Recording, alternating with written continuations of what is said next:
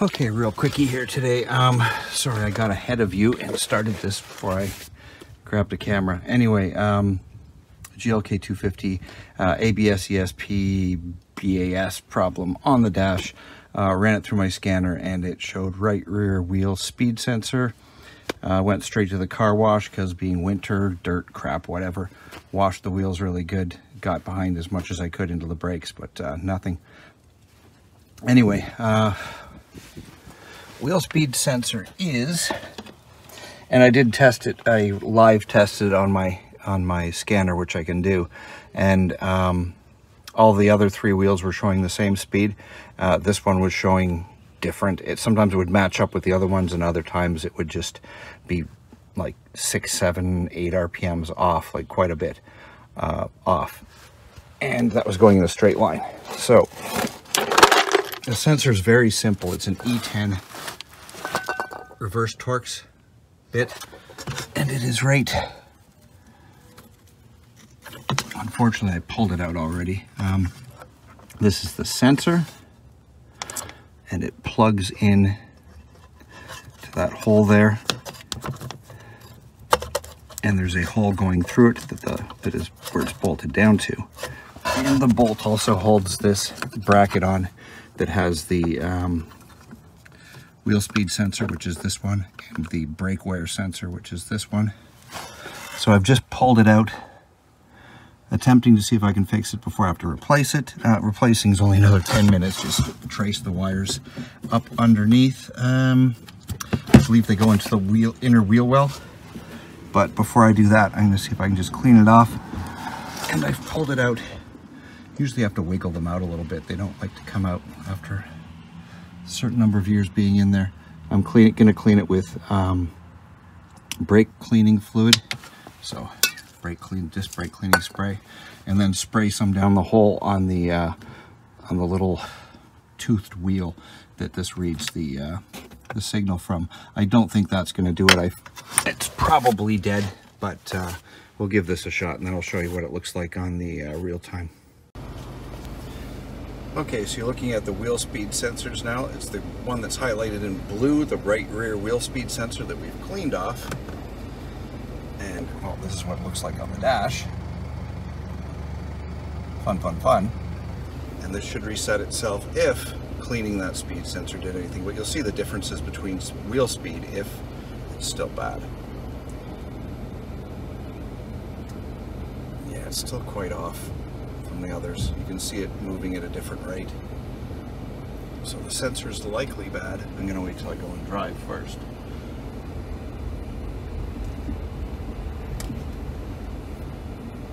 Sorry, I'm trying not to bounce you around. Yeah, it's way off of the others.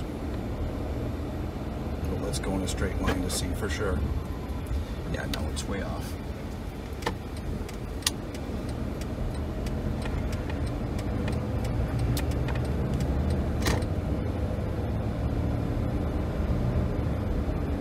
Catches up at times, and then it backs off, and then it advances itself over them. So the speed sensor is bad. So I have to order one and replace it, and that will be another video as soon as I can get to that. Now I've got to check engine light, which is coming from, since my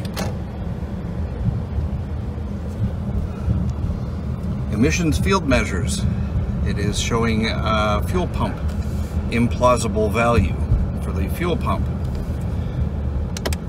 Lovely, lovely. And the fun goes on. I've reset that a few times and it just keeps popping back up again. So it looks like me and the smart car are driving to work for the next couple of days. But yeah, that's the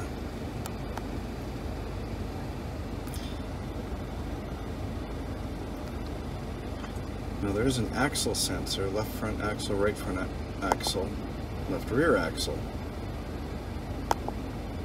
Okay, yeah, it's just the 4.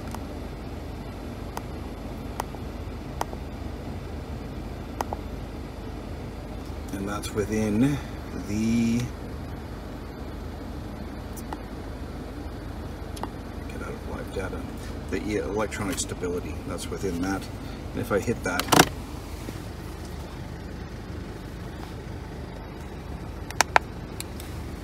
it's going to show the codes.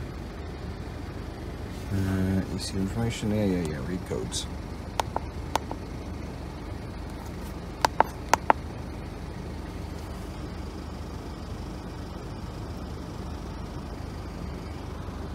Trying to get the camera light out of your eyes, there we go. One or more signals sent from control unit, instrument cluster. Yeah, okay, we understand that's all hooked up to the same thing. Right rear axle RPM sensor. It's implausible values of RPM sensors on rear axles and consequential faults because of it. And I cannot clear those.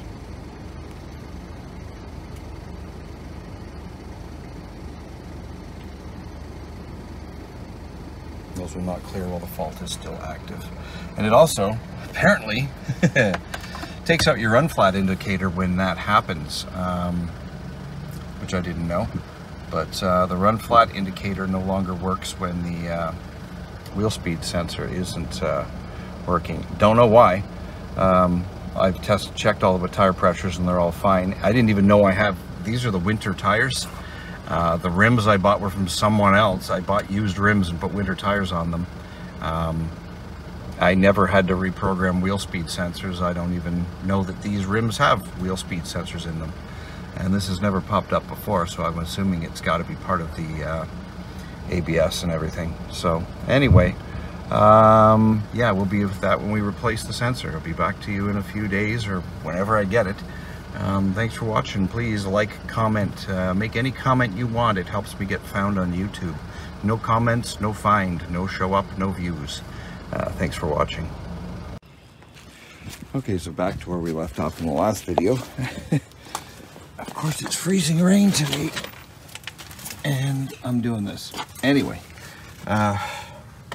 wheel off, 3 little plastic pull pins, flathead screwdriver, pull out the middle on that one, and that one. This is right rear wheel speed sensor. And then you have 10mm plastic nuts. There's a bunch of them to remove. I think there's like 6. There's 1, 2, 3, 4. Is that it? And 5. So I'm going to pull those out, and then we'll pull the wheel liner out, and that will get us to access for that wheel speed sensor. Wire the other side of it. It goes up under and plugs into a body connector. So I'm going to take those bolts out and be back in 2 secs.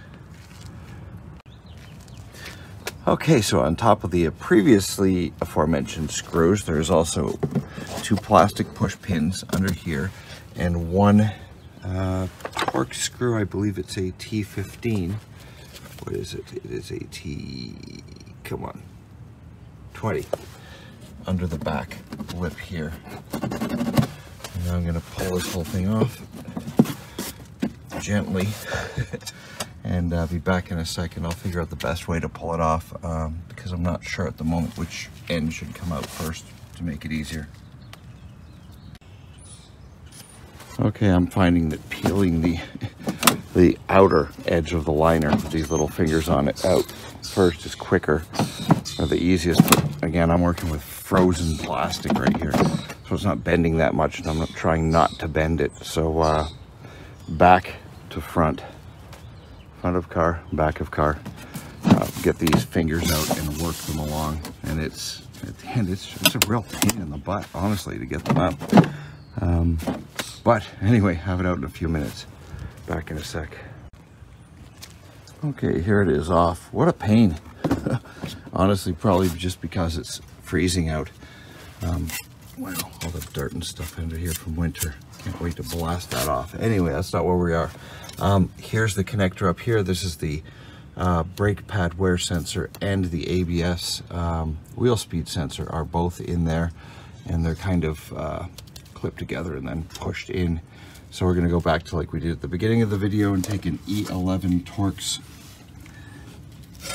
which is the reverse Torx, and take that bolt right there out.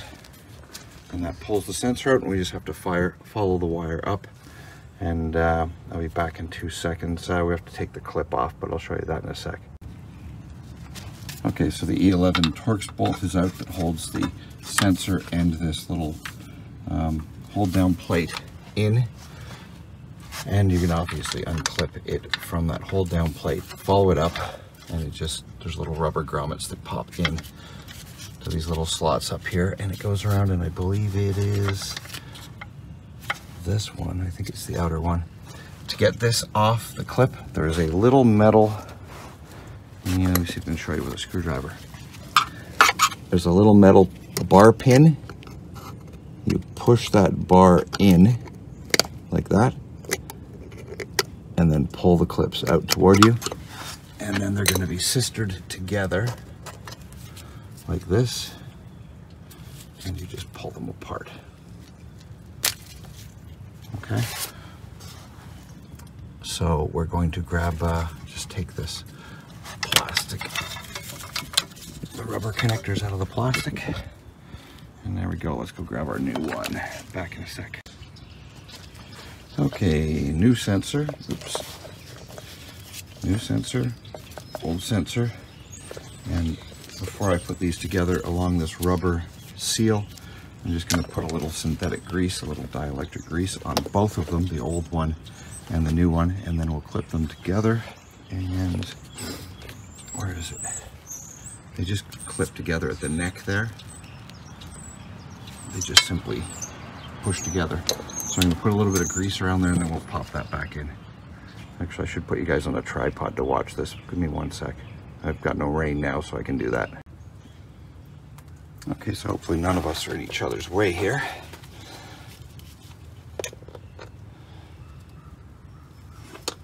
Just a bit of synthetic grease again on the rubber seal that goes around the lip of the connector and the ABS connector.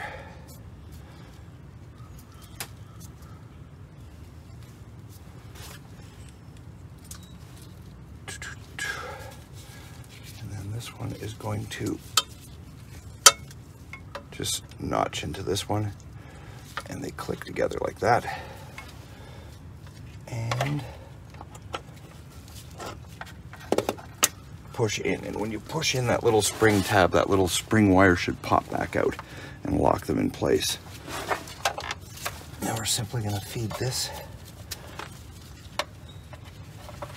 Well, it would be nice if it wasn't so. It was a little less bendy. Whatever, it'll straighten out over time. Which one is it supposed to come down? No, this one. Sorry. Hopefully I'm not in your way. Just feeding it down this channel, it clips this rubber grommet clips in there. Let's feed that a bit more wire.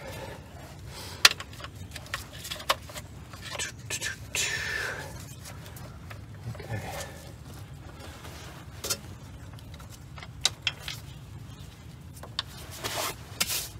And now I'm going to put a little, in case this ever has to come out again, because wheel speed sensors after several years in the wheel get kind of nasty. Don't put it down near the sensor end, put it up here where it's going to go through the hub. And I'm going to slide that back in. You've seen this already in the beginning of the video.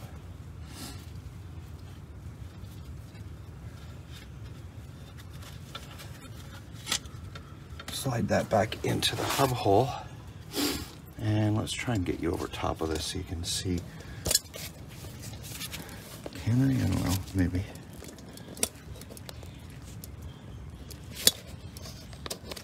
Turn Mr. Camera Mount. I'm just going to leave it running because I'm trying not to waste time before it starts raining again.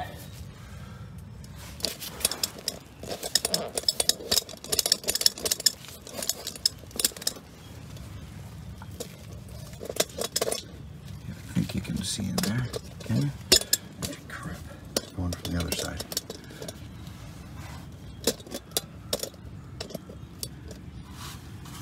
Apologize for my poor camera work. I do the best that I can.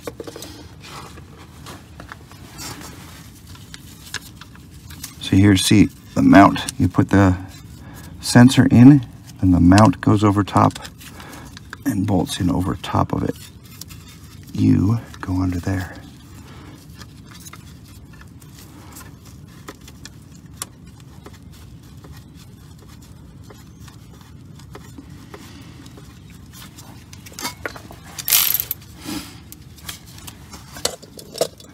Sorry.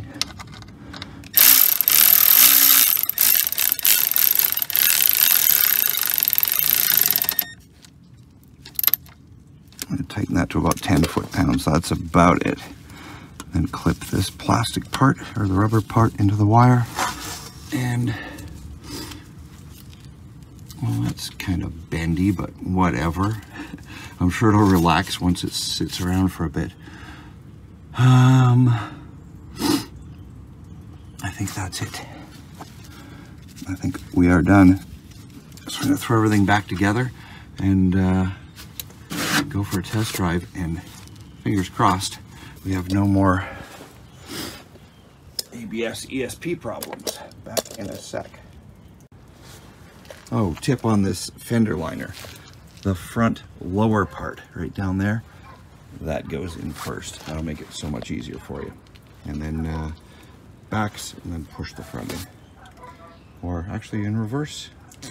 Putting it back in the back way, I might put the fingers in first, but I will let you know which way worked best for me.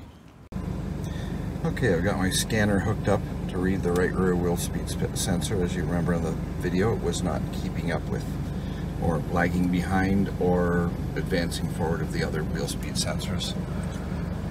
And I still have the code on, but it should probably clear once the wheel speed is good. Let's hope. Let's not back into the bush.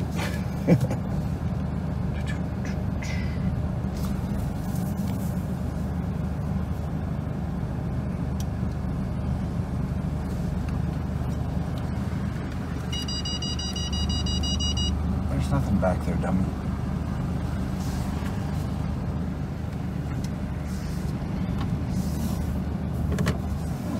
Sorry, there's traffic.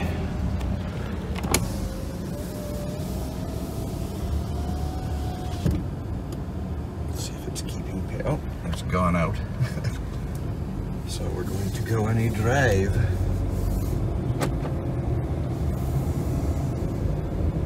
I went around a corner, so the wheel speed would have been a little bit different.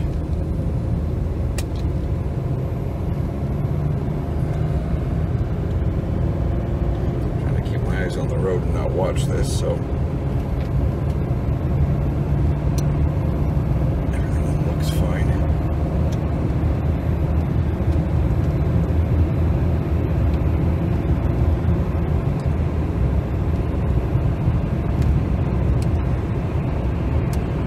Looks good for now. It'll pop up on the dash if it's not. Again, my check engine light is for that field measures. It is an implausible fuel pump pressure of the fuel rail, which is ridiculously high. Like, I mean ridiculously high. It's something like, it's supposed to be between 250 and 280 bar, and it's at times going to 1200 bar, which doesn't make sense. It must be the sensor up there, but that is under the warranty. So that's going in tomorrow for that.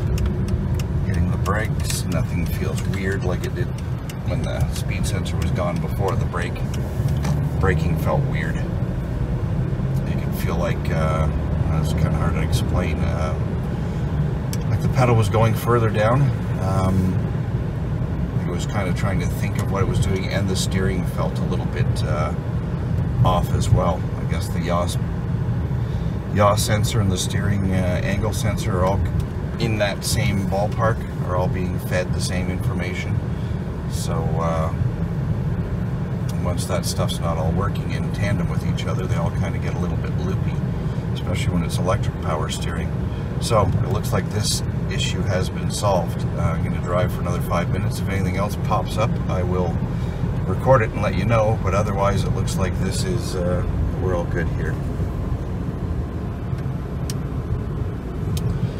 Again, if this stuff helps you, just leave a comment, like, whatever. Comments are the best because it does help you get found on YouTube. I hate asking for this, but that's how the algorithms go. The more comments are on a video, the more it gets shown on the sidebar and recommended to other people. Nobody comments on it, no one gets to see it. Anyway, if this helps you, let me know. Thanks for watching. And a quickie final addition to the whole ABS ESP idiocy. Check engine light, which was a code for, I'll put the code down in the description. I can't remember the number, but it was a fuel pump implausible pressure code. And once the ABS ESP and all the, the wheel speed sensor related lights went out, about 2 or 3 starts later, the check engine light went out. And I thought it was related to the field measure thing. The fuel pump is under warranty under this field measure. I went to the dealership and they read the second code, which I had, which was, it couldn't be read by my code reader. And it wasn't even in their books. They called Germany and found it in German. And the other fuel pump related code was right wheel speed sensor.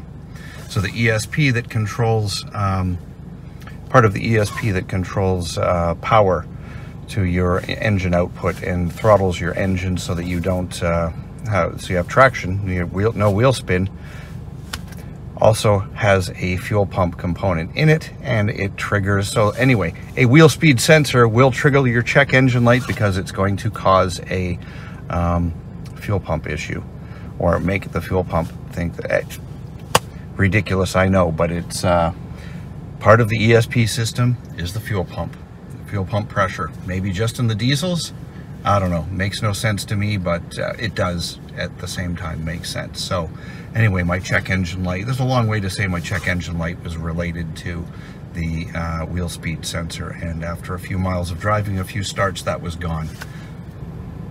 And the dealer said that is exactly what it was, and there you go, Bob's your uncle. If your ESP, BAS, ABS, all that stuff comes on and is accompanied with a check engine light, the check engine light is probably part of the problem and not something separate like I assumed it was. Anyway, thanks for watching.